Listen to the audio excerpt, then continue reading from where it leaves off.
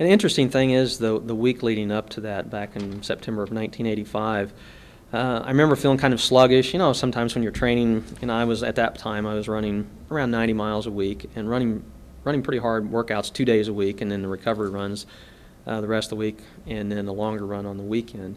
But I remember, I think it was on Wednesday of that week, Wednesday or Thursday, I actually ran kind of a hard workout trying to just flush my legs out, because I just was like, man, I'm just feeling stale, not good, and like I'd like to feel, not light on my feet.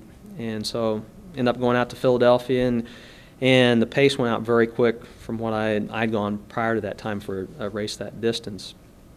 And I was like, at 5 miles, I'm struggling just a little bit to stay with the pack of 5 or 6 guys. And I was there, but I was 5 or 6 steps behind, and feeling like at any point I could fall off the back end.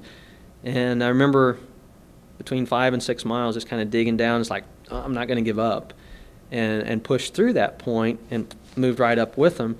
And it's kind of from that point, right at about 6 miles, from that point to finish the race, I felt better each mile, and better than I'd felt before. We went through 10K at just under 29 minutes, 28:58. And then I ended up running the second half faster than the first half. And I believe my fastest mile was the last mile of the race, right 4:33, somewhere in that neighborhood. But, we were averaging, just clicking off between 4:37 and 4:39, just back and forth. And then one slower mile was the 12th mile up a hill that we went through in, I think, 4:42, something like that. But they were just, it was just like clockwork, consistent.